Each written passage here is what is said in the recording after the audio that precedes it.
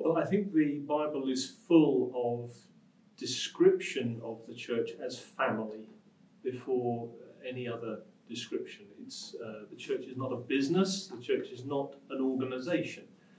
And I think using family language, understanding family language in terms of describing the church is really important when it comes to multiplying ministry, because in families we want all of the family to flourish. We want the family to do well, even if we've got someone in the family who's not behaving very well.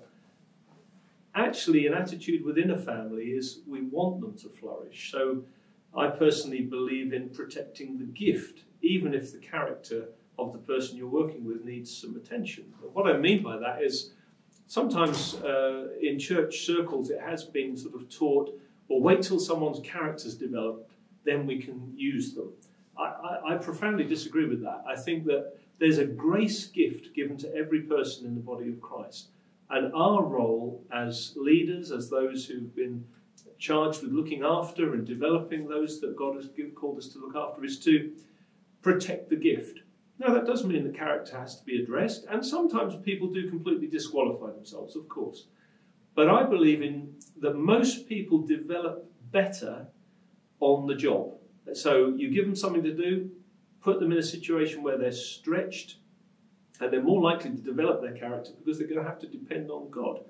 And I think that comes out of a philosophy that says church is family. We're in this together. We cover one another's weaknesses.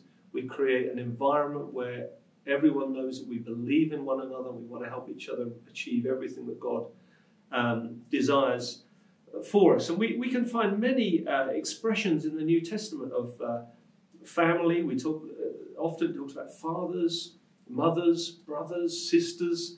That kind of language is repeated again and again in New Testament epistles. And so I think that seeing the church as a family is it's not just a quaint thing, it's a biblical thing. God sees us as his sons and daughters, and he wants us to see ourselves and each other as part of a family.